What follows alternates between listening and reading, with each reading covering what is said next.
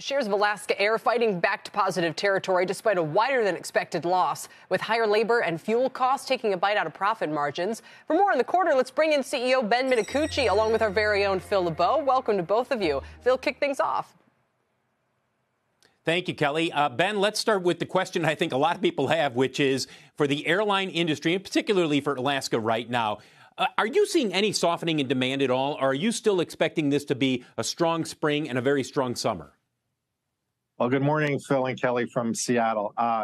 Phil, the momentum is continuing. We're seeing strong demand going into Q2. We saw it like from March and beyond.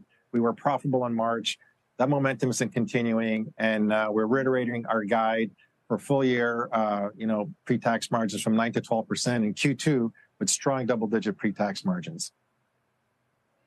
Ben, given your exposure to the West Coast, particularly California, and the tech industry, what kind of an impact have you noticed as the tech, especially the larger companies, have announced layoffs and pullbacks in terms of their spending? How much has that hit your sales to them in terms of corporate travel?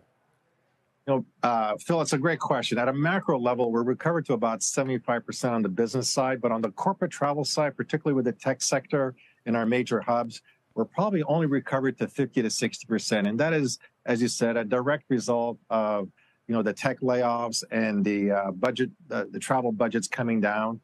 I would think the good news for us, I think they've reached their trough in terms of spending on travel. The good news for us, I think there's probably upside going into the future. We haven't baked it into our forecast at all, but I think there's upside going forward into the back half of the year and into next year. Are the smaller businesses, the startups, the ones that are still out there truly starting up, are they traveling as much or are they reined in their spending as well?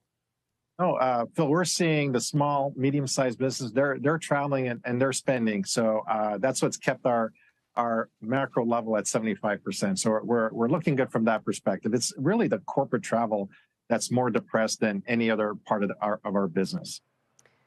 Ben, it's Kelly here. If I can Kelly, just jump go ahead. in. Phil, thank you so much. We were just talking again earlier this week about Southwest having this issue with its Swift system grounding flights. And we spoke to the head of the pilots union there, I think, and he said, every night he's kind of holding his breath when they have to do their kind of daily upgrade to make sure that it actually functions. What I didn't ask him, and I don't know if you can speak to this, is why don't other airlines have the same issue, as we understand Swift is a system that everybody uses?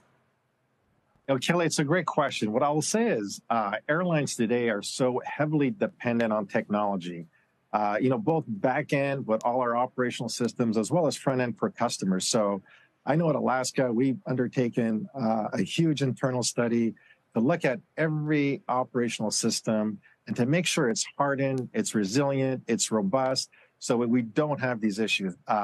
And on the customer side, it's the same type of thing. We're investing a lot of innovation. We just unveiled our lobby of the future, where we can get a customer from check-in to TSA in under 5 minutes. We're introducing electronic bag tags and self-bag drops. But all these systems, are all technology dependent. So what we need to do is really make sure that these systems are robust. And it just takes a lot of work. And we got a great IT team, but they are vulnerable sometimes if you don't put the time into them. Right. And I guess, and that's what I'm trying to get at, is not so much kind of, just jumping all over them, but to understand, did you guys make a strategic and investment choice in terms of technology that's paid off without you having to deal with these issues? Or is this just randomly happening to just one of the airlines? You know what I mean? Yeah, I didn't follow the exact situation that happened, but I know there's always upgrades that happen to your systems, and you've got a lot of relationships with vendors.